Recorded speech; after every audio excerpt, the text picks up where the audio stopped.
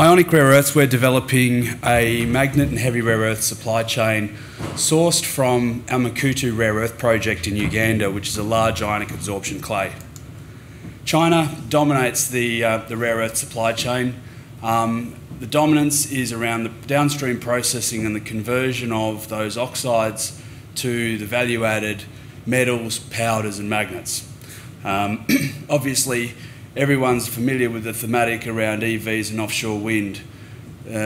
Simply put, the requirement for magnet rare earths between now and the end of this decade is potentially an 8-fold increase in magnet rare earths for EVs alone, with the potential for it to be replicated also in offshore wind turbines.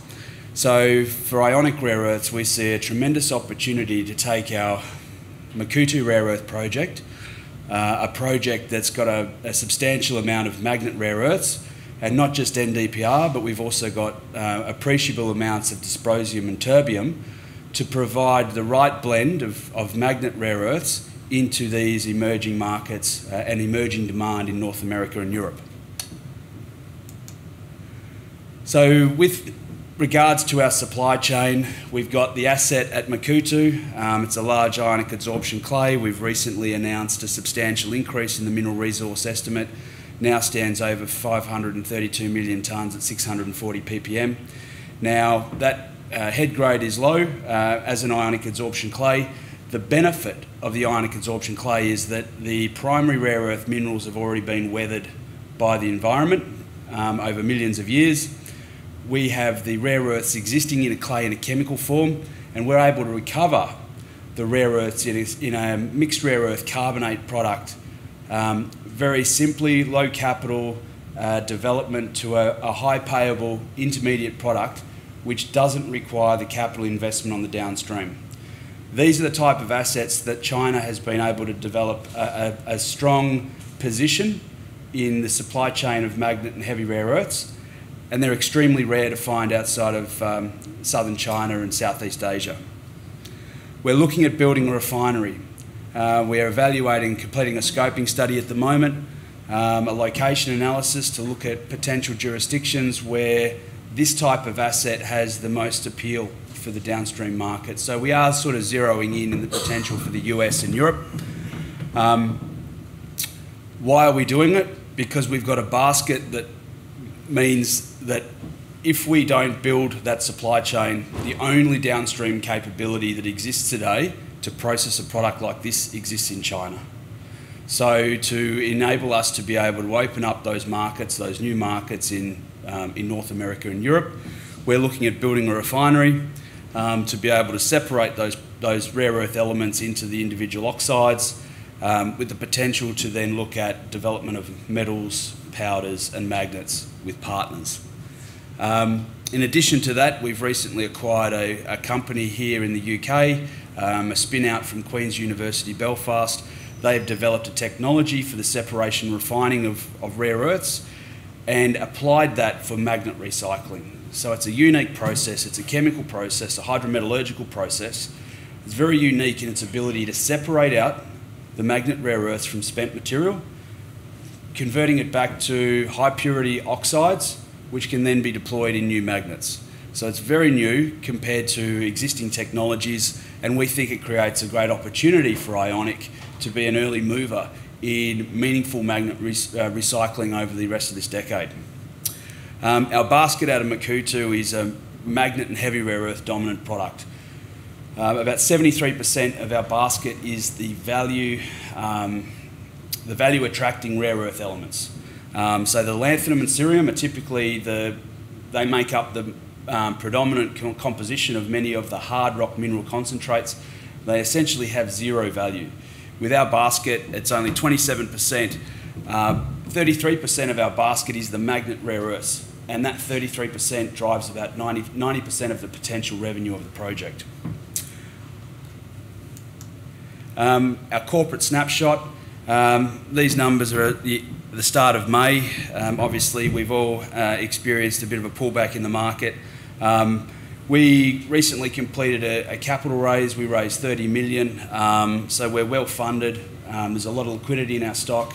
We've been basically turning over about 1.5% of our register per day for the last 3 months. So there's been tremendous appetite, and the story is starting to filter through, and the market's starting to understand the unique appeal of what Ionic has got relative to the forecast demand that's coming. So with regards to Makuutu, a little bit more detail, we own 51% of the Makuutu Rare Earth project. We are working through an earn-in. We earn up to 60% on the completion of a feasibility study, which is due to be completed in October this year. At that point, we will be submitting a mining licence application. We have a preemptive right over the other 40% of the project. You know, we've got access to available infrastructure immediately available to the site. We've got high voltage transmission, exporting hydroelectric power through Uganda out to Kenya. So we've got the ability to tie in directly to those that supply. We've got roads and rail immediately available to the project site. Water, mobile phone communications is already there. We're planning on a residential operation with some expat supervision.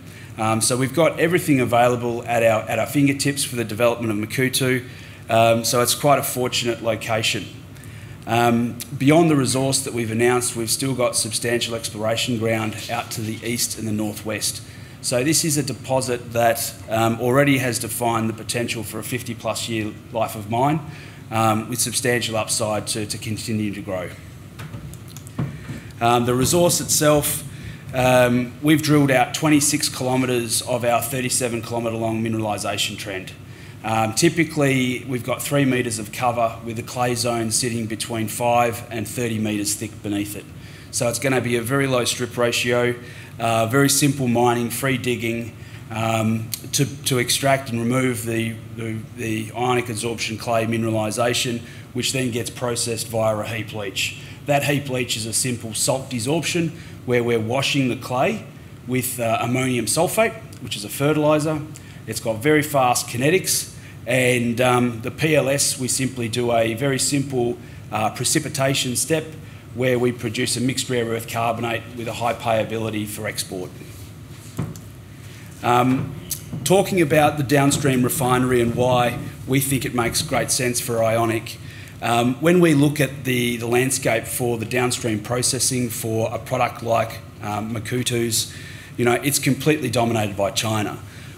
There are a number of light rare earth refining capability or refining operations in other jurisdictions, but where we see the greatest appetite and the greatest potential for our basket is in these new supply chains that are emerging in the US and Europe. With regards to, I suppose, the value proposition that we see with Ionic, you know, we've got a tremendous asset with Makuutu, low capital development, long life, producing the right basket, which is a high margin product. We are looking at the vertical integration of that product into the supply chains and working with partners in the EV sector, and also in a number of other areas such as defence and communications, where we've got, you know, tremendous potential partner buy-in. Beyond that, we do have the second largest globally reported scandium resource, so we are looking at the emerging scandium market. And, you know, with the acquisition of Seren Technologies, we're now in a position where we can play a meaningful first mover role in magnet recycling. So we are looking at expediting that with a potential demonstration plant in Belfast, either later this year or early next year. So that's our story. Thank you very much.